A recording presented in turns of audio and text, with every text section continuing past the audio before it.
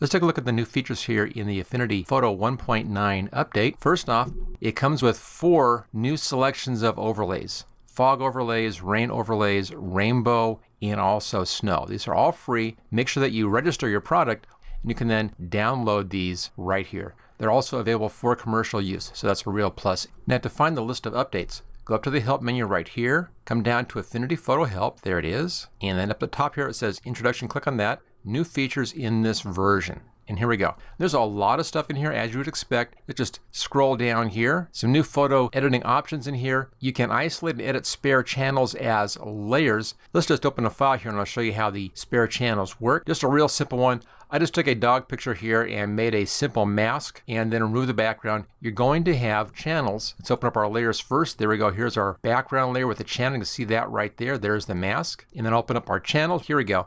So here's the channels. And then there's the mask right there, composite alpha, that's the mask. If you right click and create spare channel, you can now actually paint right on this. Obviously white shows, black hides. So if I grab a paintbrush, mine is currently set at a reasonably sized one here. It's black paint, you can see right there, it's kind of a soft edge brush. I can then come in here and paint right onto this spare channel and clean up my layer mask that easy just using a brush.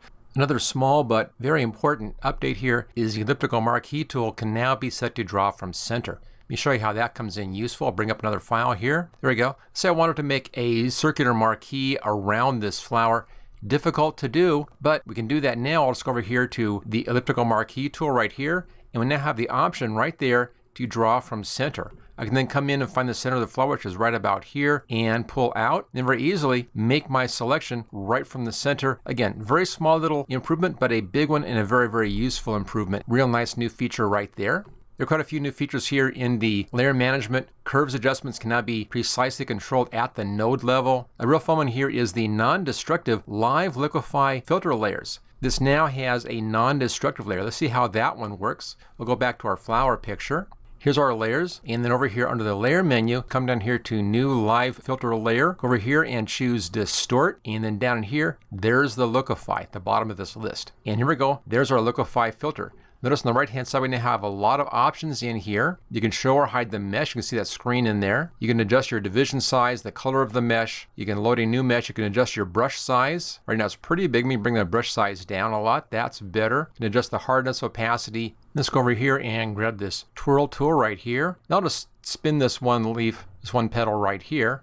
You can see how it's quickly just distorting that. Okay, so you can do a real fancy distortions this way. Once you're through making your distortions, go up here, click on Done. Takes you back into your layers. You see our layers right over here. Let's just open this up, and you'll see the Liquify is now sitting on its own adjustment layer. If I hide that, there's the original again. So it's very useful here so you don't destroy your original image. It's just a layer that contains that adjustment. More filters here work on more things right there. You can link layers together. And here's a real nice fun one, the pattern layers. Let me show you this one. Let's just bring up a new file for this. Go to File and New. I'll just do a default size here. There we go. And let's just put on just a basic shape into here. And grab our shape tool over here. And I think I'll find something real easy like a star. There's a star. And let's give this kind of a nice color, maybe kind of a nice blue. Looks good. Let's now draw in our star. There we go. Just a nice star just like that. Okay. Let's now right click on this. The pattern brush works with rasterized images. So this is a vector image. I need to rasterize this into a bitmap image or a raster image. So I'll come down here to rasterize. It's now just a rasterized image. Let's now just select this. And for that, I'll go over here and grab the flood select tool,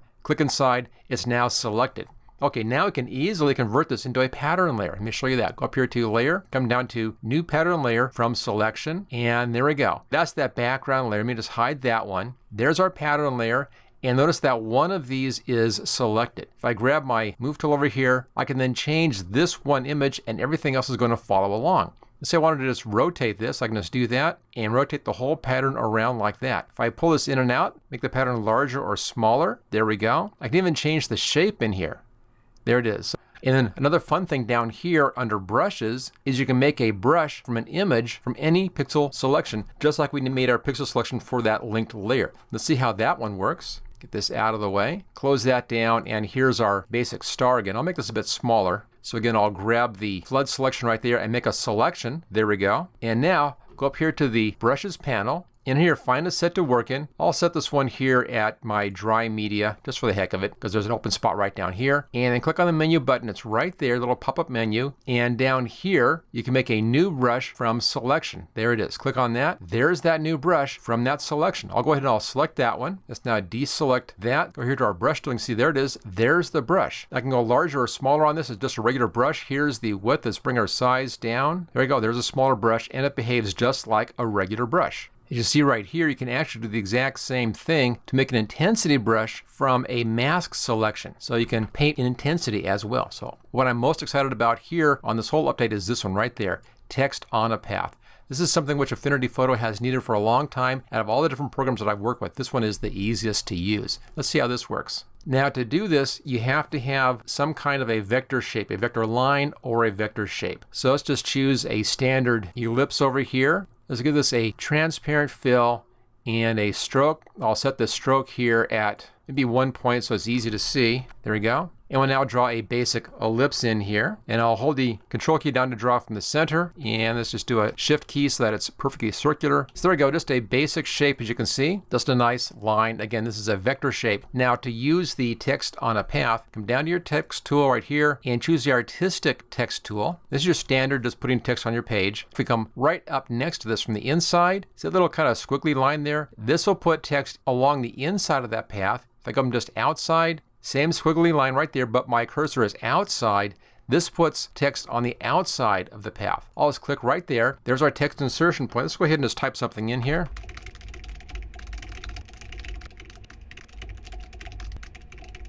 Notice how it takes it halfway around and then it flips it over on the inside. Now I just began typing right where that was sitting, which is okay, but you can control this now in all kinds of different ways. Let's say first I want to get this thing rotated around. I'll just move back over here to the standard move tool, come just outside, and I can then rotate this around, get that text right on top. There we go. Let's go back to our text tool and notice these little green handles. There's a green handle here and a red handle here, and I have two sets of those. That's because the top part is now controlled by one set and the bottom is controlled by a different set. I can actually take this right here and I can move this one around like that. I actually have two lines of text. So I can get these centered exactly where I want those. That's pretty good like that. Let's go to this next one here. I can then move this around. Now, of course, this is outside, this bottom line is inside. The main thing here is that this gives me the text outside, correctly aligned, and correctly aligned at the bottom. This is one of those things that most programs just have a real hard time with, is getting the correct text on the bottom part. You can wrap clear around if you want to. That's also an option, but I'll show you this one first. I'm just going to select this bottom text,